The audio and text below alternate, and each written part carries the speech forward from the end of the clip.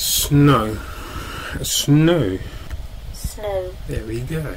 Snow. Snow you go. Okay, so this is long overdue. We were touched most certainly by snow about a couple of weeks ago, or a week ago.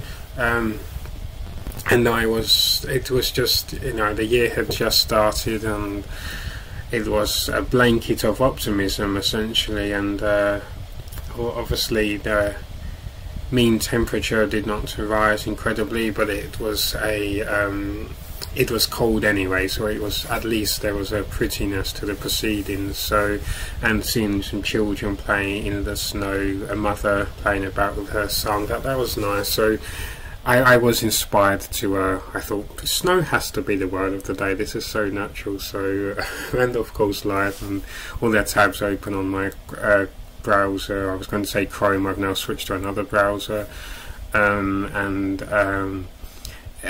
so much work to do, so many different tasks. It just, I had the tab open, it's still open now, I'm staring at it right now. I was meaning to push ahead, but other projects and other things were also gearing up.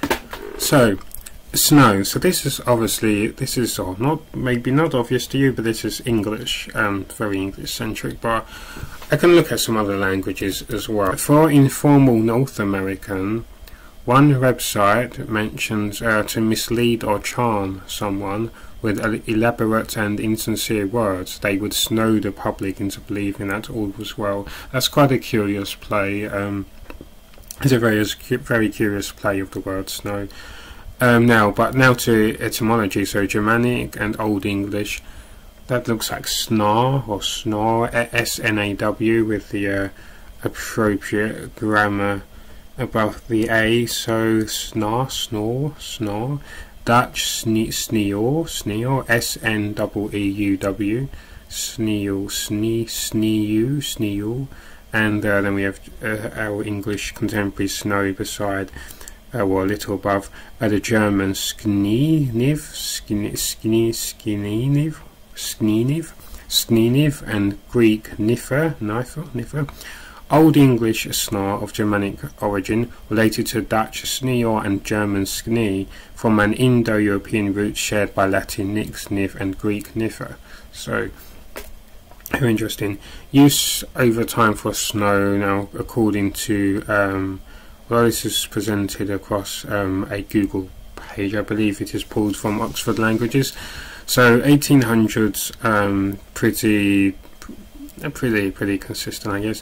And then by 1850 it had risen even more in usage. 1900s sort of decline. 1950s again, because we no longer had any snow, because global warming was coming into effect. But no, and then by 2019 usage had apparently risen, but presumably that's more just a case of us accurately recording.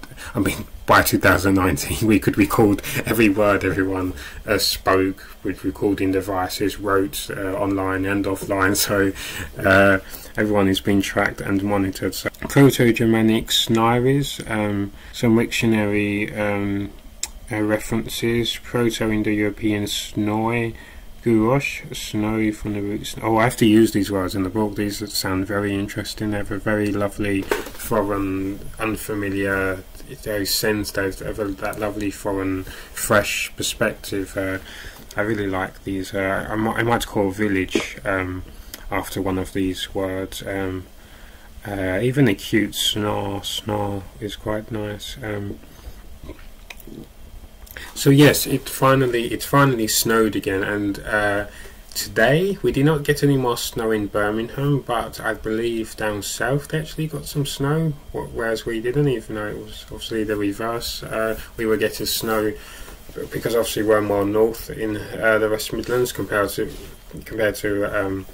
London and Essex. So, but this time we seem to have missed out. So maybe it was coming from because they were talking about a second beast from the east. But then I also read today alongside someone saying there will be more snow potential, or melting snow and rain could provide hazards, of course, for cars. But they're also suggesting that we missed a second beast from the east, or the worst is over now.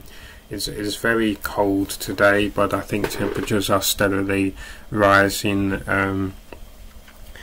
The forecast suggests that West Midlands will plummet again, weather rise sometime next week, but then, well, we shall almost be in February, so I think the weather will be. So I think spring will be in the air soon.